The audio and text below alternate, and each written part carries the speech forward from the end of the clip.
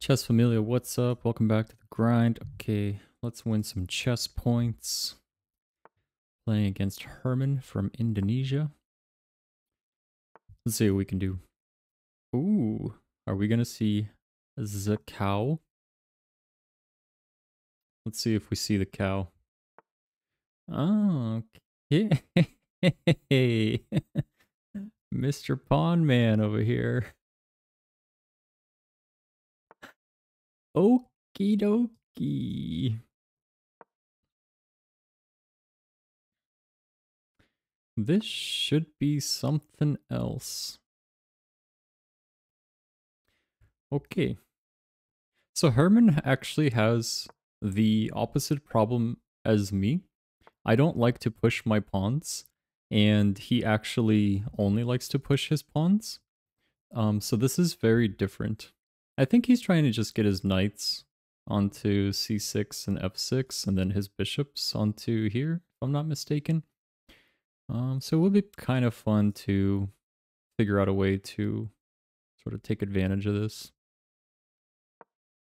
I guess the one thing that he's giving me is he's giving me like very rapid sort of piece development. Would be kind of fun to figure out how to punish this, huh?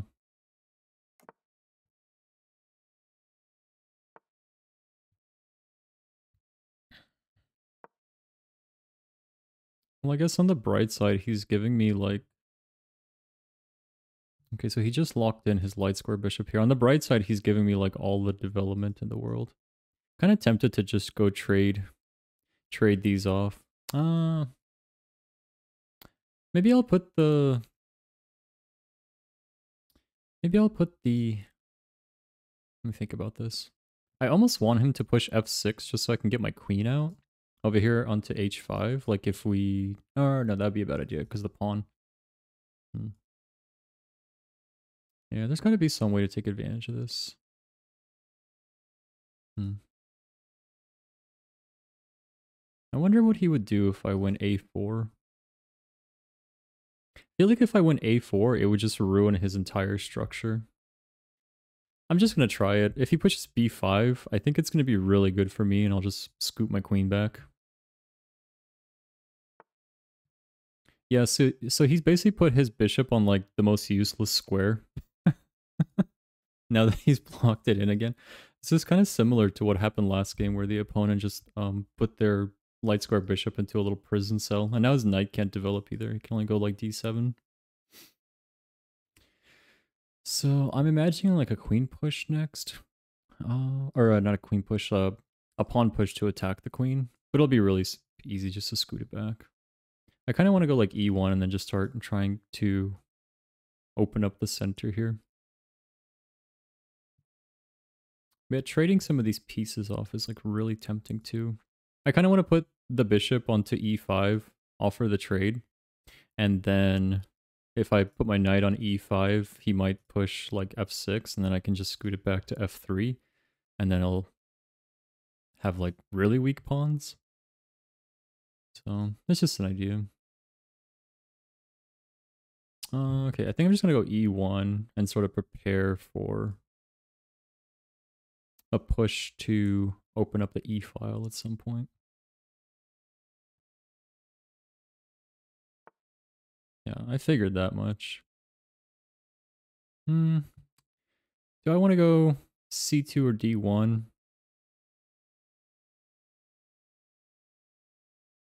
c2 or d1? That's the question. I could also play something really funny like b4. I think it's a bit unconventional. I want to keep sort of the queen and the light square bishop on this diagonal. By the way, how many arrows can you... Oh, if you draw the same one, it just erases it. Okay. I actually kind of want to go c2, sack a bishop. If I can get my queen out here, I should win his dark square bishop. I'm actually willing to... Ah, okay, so he noticed that. Okay. Well, this is really good. That's like, it's a really bad square. I was thinking he was going to go f6. So if I played bishop e5, he would just trade off with the dark square bishop. So I think this is a kind of a really bad move for him. And I'm actually going to offer to trade bishops here in favor of getting my knight out. I think I'm going to be able to harass this corner this game, but we'll see. I don't want to get too confident.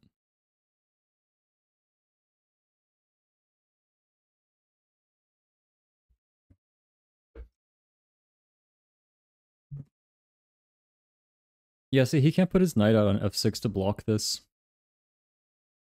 And if he puts a pawn there, it's just really bad. If he puts a pawn on f6 to block, it's just really bad because it sort of just exposes this pawn right here.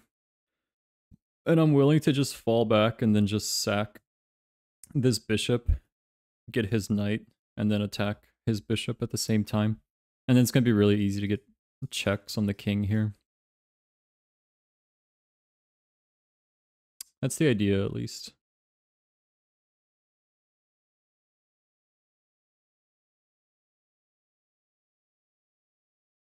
I don't play these games very often where the opponent just tries to create like sort of really nasty pawn structures like this. And so he wants to trade off. I wonder if it's worth it. Maybe I just leave that there. Hmm. Hmm. I mean, it's going to make his kingside castle. I mean, obviously he can't castle kingside anymore, so I'm actually just willing to let this go. His rooks are disconnected at this point, and he can't castle kingside. So I feel like we're in a decent spot here. Only thing that sucks here is that I can't really sack a bishop on this square here.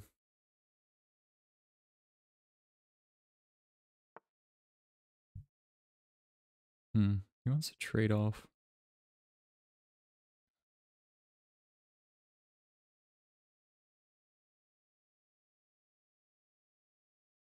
I'm really tempted to play knight g6. He takes with the pawn. I recapture. He takes with the knight. Then I take with the... Oh, no, I can't do that. I'm losing that. Just kidding. Right, so he's got 1, 2, 3.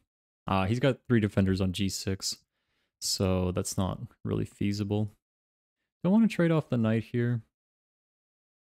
Do I want to go run around and do something else? I think I'd rather do something like put the knight on f6 at this point.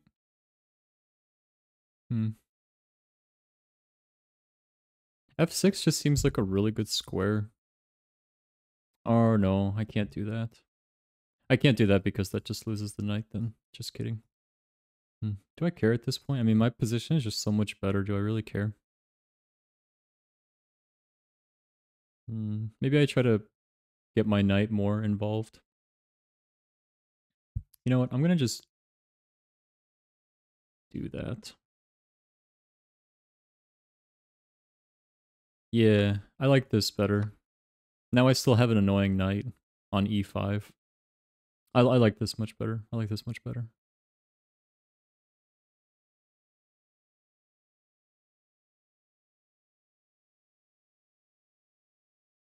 I think what I could start trying to do next is just busting open the e-file.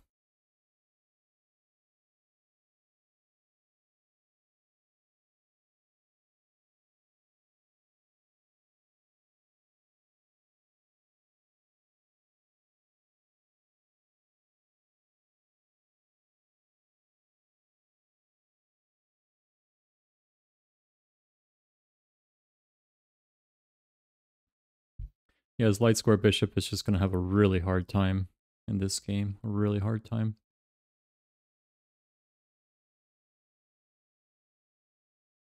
I'm actually probably just going to push e4 next. Right? Or do I want to? I would push e4 with the hopes of him taking e4. Well, no, even if he even if he takes, it's good if I take on e4, but even if I take on d5, it's still fine because it's going to break up his pawn structure here, right?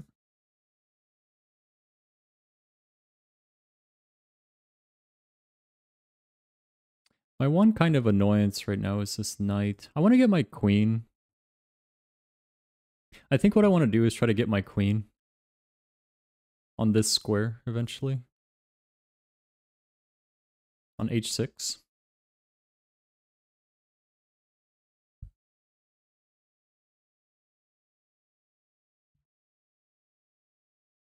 So I'll probably go for like a bit of a double attack here.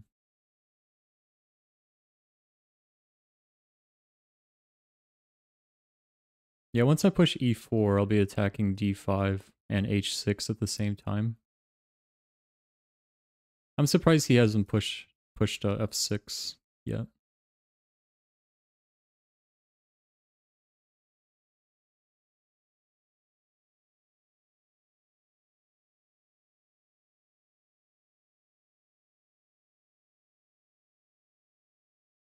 Let's make sure I'm not going to get forked next. Let's see. He can't go g3. He can't go... I guess he could go h4. Maybe it's worth taking this piece at this point.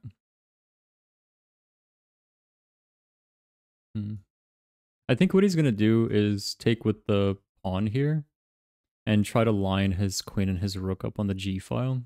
I think that's what he's going to be planning, but...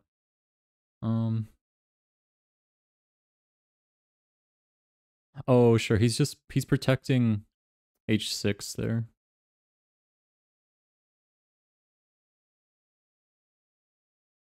Still think e4 is the play.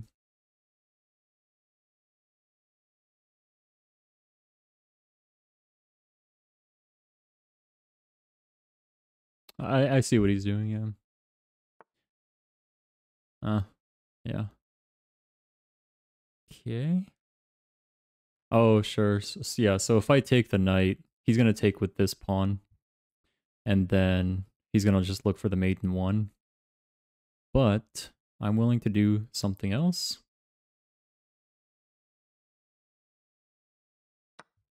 This. I think it's going to ruin his whole plan.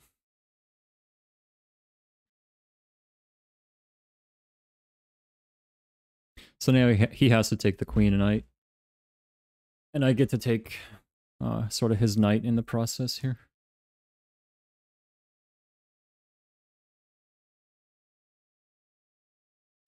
Well, that was kind of a lame way to win. Normally I don't like to post videos that are won when the opponent abandons the game. But I thought this game was interesting enough that I'll still post it. Yeah, there were some interesting decisions that were made. This is one of the very few games I have where I have like great openings and middle games. Pretty rare. But yeah, this game was interesting enough that I'd still like to post it. A very strong play. Interesting.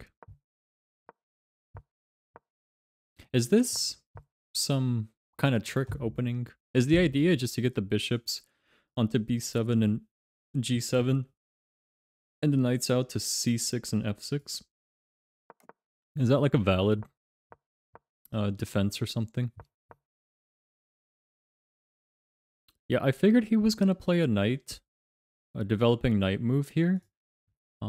Just because this blocked the bishop in. So I don't know. That didn't seem like a very strong move. I just thought a4 queen a4 was kind of funny because I felt like he was trying to keep this very rigid pawn structure, and I felt like this sort of messed up his whole plan, you know? So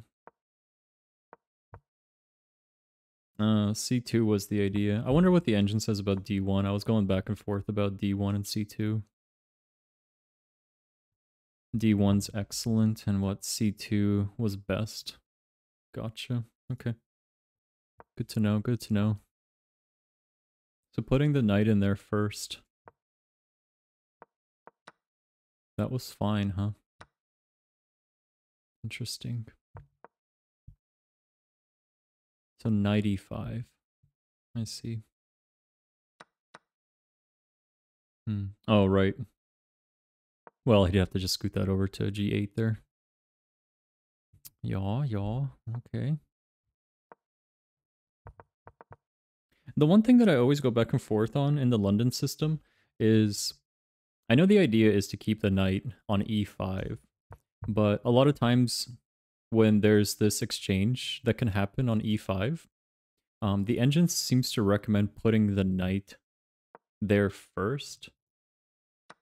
So like in this scenario, you end up with the bishop on e5, but I can never tell if you want to sort of initiate trades with the knight on e5 first, or you want the knight to end up there, like after the exchange. You know what I mean? If that makes sense. That's the one thing I still haven't quite figured out in the London system. Because like the reason why I put the bishop here was because I was expecting him to take, and so I still have the knight on e5, and so the idea of keeping that annoying knight on e5 is like still intact, you know? Like I figured it's better to end up with the knight here after the exchange. That's why I initiated with the bishop there. But the engine seems to disagree. But taking the knight here. Yeah, and see, that's kind of goes back to what I was saying here, was that I wanted to end up with the knight here on e5 rather than trading off. That's why I played knight f3 there. So, but it looks like the engine prefers this, huh? Okay. Oh, sure. I guess it just blocks in the queen. Puts her in a little jail cell too. Okay. I just don't think he saw this move. I wonder what a better move for me could have been. This is what I thought he was.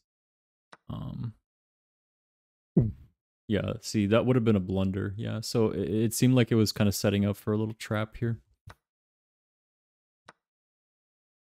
That's a miss too, huh? I thought that would have been like a stronger play. So f4. Oh, f4, just add a defender here to g2 and then attack the queen at the same time. Oh, yeah.